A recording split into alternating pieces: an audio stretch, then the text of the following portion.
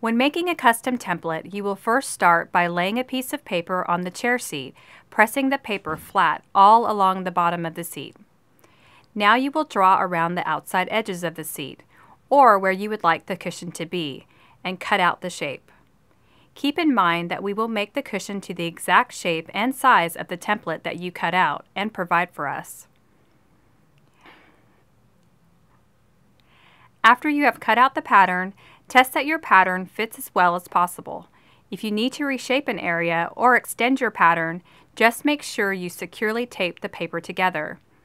Assuming that your furniture is symmetrical, you will need to check the symmetry of your pattern by folding your template in half to make sure that the two sides of your template match in shape and size. Again, double check that your pattern fits your furniture. Remember, we only need one pattern for each shape of cushion that you need. Lastly, please mark your pattern with your name, invoice number, the thickness, width, the depth, the quantity, your fabric choice, style, the front and back of the cushion, where the zipper should be, ties, break locations, and any other important or helpful information.